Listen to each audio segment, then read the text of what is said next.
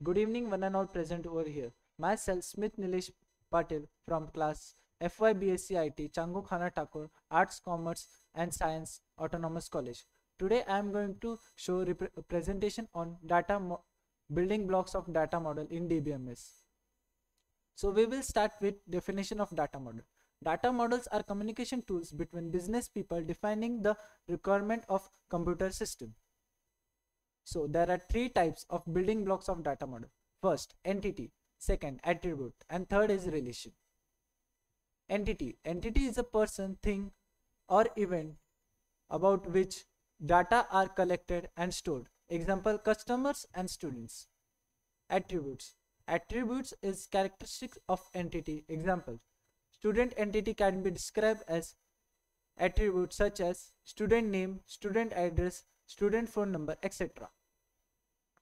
Relation.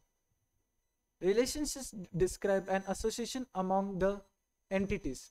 Data models, there are three types of data model relationship. Is one-to-one relationship, one-to-many relationship, and many-to-many relationship. Starting with one-to-one relationship. One-to-one relation entity is associated with most of other entity, such as college, manage, department. College is one entity and department is other entity. Second, one-to-many relationship. One entity is associated with many other entities, such as department has employees. Department is one entity and employees is many entity.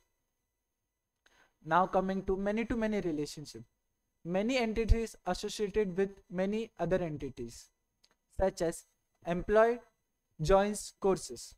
Employee is many relation and course are many entities. Thank you.